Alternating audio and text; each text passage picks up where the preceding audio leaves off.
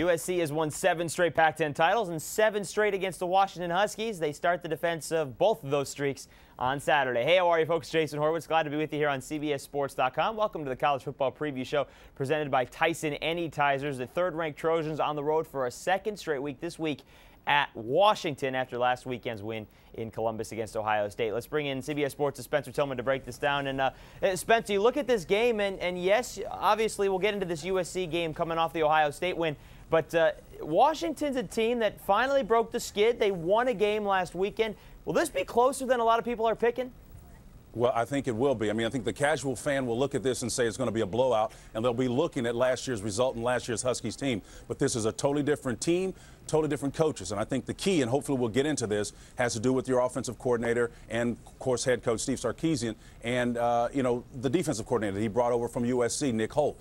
Those are going to be really key to the outcome of this ball game. It'll be much closer than most people anticipate. Spence, what kind of role does that play in this game, the fact that last year's offensive and defensive coordinators that you just mentioned are now roaming the Washington sidelines? Well, there's an old expression that familiarity breeds contempt, and I think the familiarity of those two offensive and defensive coordinators with the USC style and their system, combined with a young quarterback for USC, I think they'll find some things that they can exploit. And I think that comfortability is really what's going to give them the established confidence necessary to go in and compete on a fairly level playing field. And again, I would not be surprised if there's only 10 or 12 points separating the outcome of this ball game because of that familiarity. And you know the fact that these Washington players are going to be geeked up for this game too because of the fact that the school has lost 7 straight to USC and because of the fact that the coaches are there on this sideline. Let's get into the Trojans a little bit. Big win come from behind last week, and the Matt Barkley legend kind of blew up. Yeah. He's banged up. Taylor Mays is banged up. How big are both of those if either of those players can't go this weekend?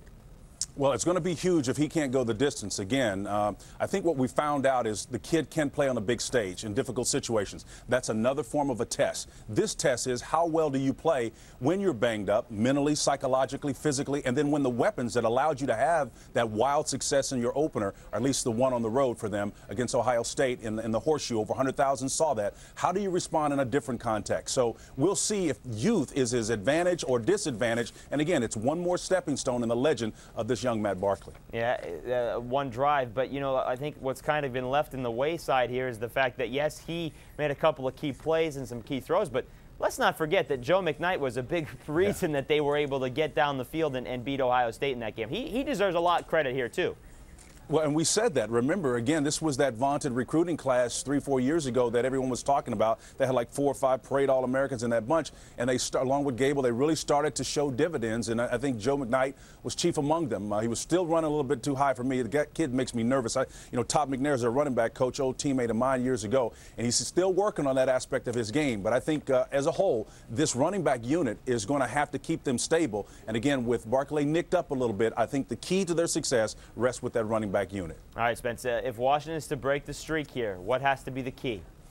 They got to create turnovers, and they got to leverage the intellectual property of Nick Holt, the defensive coordinator, and Steve Sarkisian, offensive coordinator, head coach. That's what they've got to do. It's as simple as that. To the degree that they can leverage that and then keep USC's offense off the football field, that increases their opportunity to keep it close exponentially. They won't win, but it's going to be much closer than Trojan fans want it to be. Well, at least they got that knowledge that they have the ability to win. Last week's win against Idaho broke a 15-game losing streak, and no Pac-10 team has ever lost 16 in a row. Spencer T., thank you very much, sir. We'll talk to you soon. All right, Jason. We'll see you, buddy. All right, folks, for more on this game, be sure to stay right here with CBSSports.com. That'll do it for the College Football Preview Show presented by Tyson Anytizers, the meaty good man snack. For Spencer Tillman, I'm Jason Horowitz. Take care, folks.